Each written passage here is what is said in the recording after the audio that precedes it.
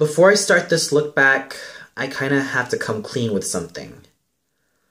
I don't really care about the grim adventures of Billy and Mandy. Now, that doesn't mean I say it's a bad show. No. I think it's still a good show. I think it's quite a decent show. It can be funny at times. The voice casting is excellent with the likes of Greg Eagles, Grey DeLisle, Richard Horowitz, and many other voice acting veterans as well. But it never grew on me. I didn't really care for a lot of the characters.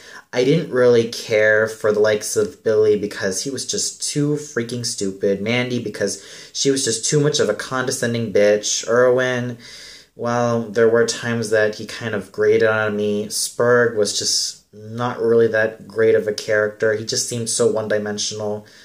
But the only character I ever seemed to like in this show was Grim, because he kind of had a personality. He was quite the deadpan snarker, and sure, he can be goofy at times, but I don't know. He just seemed to be the only likable character by default. But I also like Hoss Delgado as well. He's another great character in the show.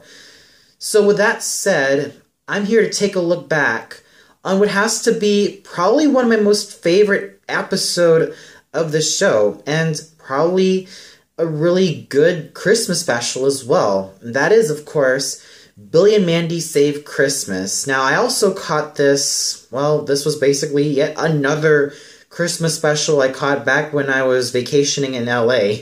Yeah, there is definitely a certain trend going on here. So, yeah, when I first caught this at age 13, I absolutely enjoyed it. I liked it for its really interesting tone and just how everything seemed to really be quite unique compared to a lot of the other Christmas specials talking about Santa Claus, because in this version, well, we see that Mrs. Claus was a vampire, and Santa Claus did turn into a vampire, so basically everyone in Christmastown has been vampirized, so to say, which made it all the more enjoyable, and it was just quite fun at the time. And it's probably no wonder that I really liked this episode, even though I don't really care too much about the grim adventures of Billy and Mandy, even though it can be a decent show from time to time. But this is pretty much the show at its best,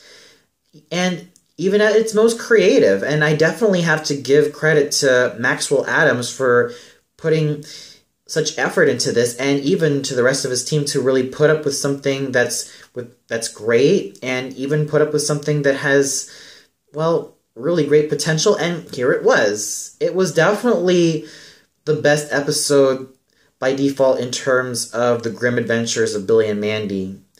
So, surprisingly, this Christmas special really managed to blow all of the Billy and Mandy episodes out of the water. And that's actually saying something for a show I may not care too much about. But when episodes like this happen, it just leave me having a huge smile on my face. Not to mention, the characters do prove themselves to be quite kick-ass as well. However, there are also some things that are kind of surreal, like casting Gilbert Gottfried as Santa Claus was pretty weird, in my opinion. I know for others it might feel pretty weird that you have this high-pitched, stringent-sounding voicing Father Christmas, because you'd usually associate Santa Claus or Father Christmas with a deeper, more basso, baritone-like voice. But here we just have a screeching, stringent voice voicing Santa, who was basically well known for voicing Iago from Aladdin. Kind of surreal, but this did not really downgrade everything. It instead was quite an interesting step. So overall, I have to say that looking back at this Christmas special, even though I may not care too much about the grim adventures of Billy and Mandy, there was this Christmas special that managed to be quite entertaining and just a lot of fun. Well, that's all for this, and tune in later for yet another Christmas look back. So until then, see you later, everybody.